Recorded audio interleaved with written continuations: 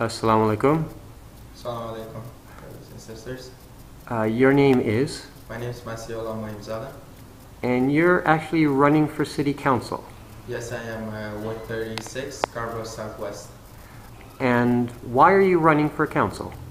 The reason why I'm running is to just speak out for the residents of Scarborough that are left behind. They're not being looked at the way other areas of the city of Toronto are looked at.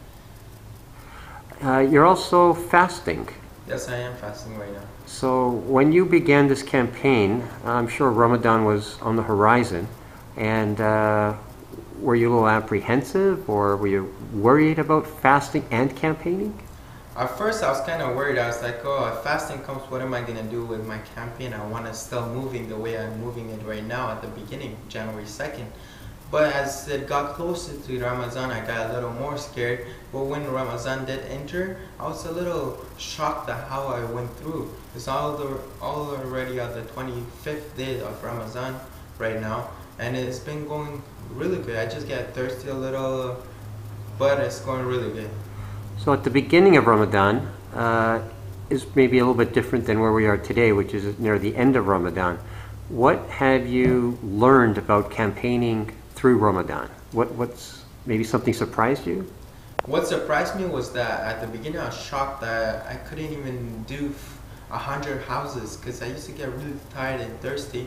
But as I went along the days of Ramadan, as I got closer to the end, I was like, you know what motivated me was, oh, it's almost finishing, 4 days to go, 5 days to go, 6 days to go. That motivated me to go on during Ramadan.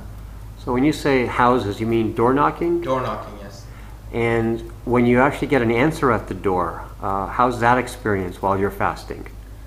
Some answers are negative, some answers are really positive, but it doesn't affect me. I'm a friendly guy.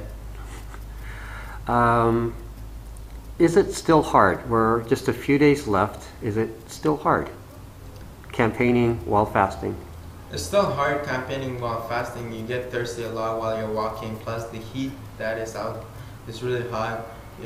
But I'm still working along to get over it really soon. You have to break your fast at sunset every day.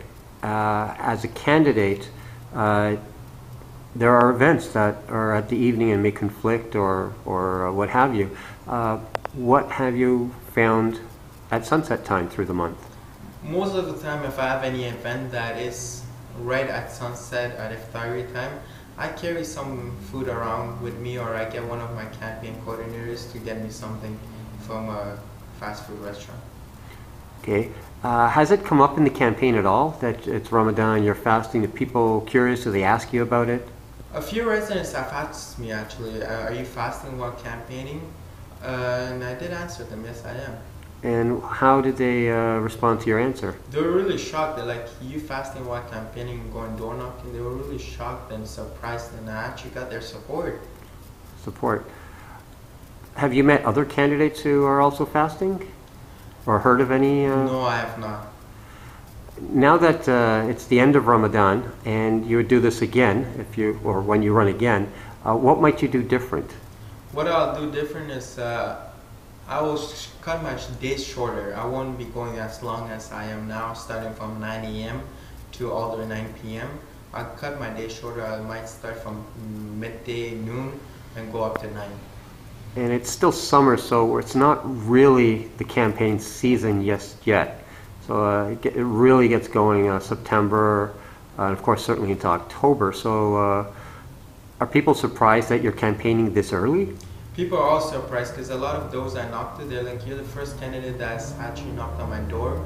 And the reason why they're surprised because they haven't seen their current councillor, Councillor Crawford, in their door, even knocking while his last campaign.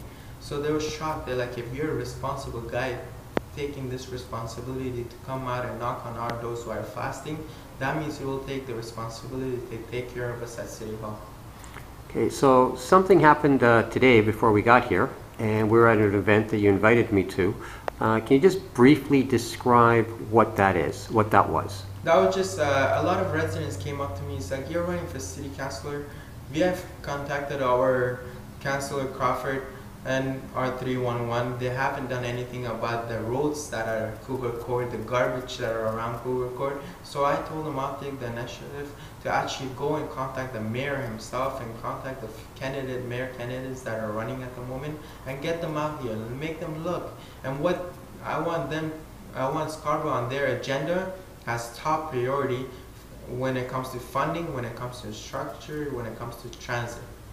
Okay, so we'll actually now go to video in the next segment that was taken earlier, and then we'll return back here for some closing thoughts. Thank you.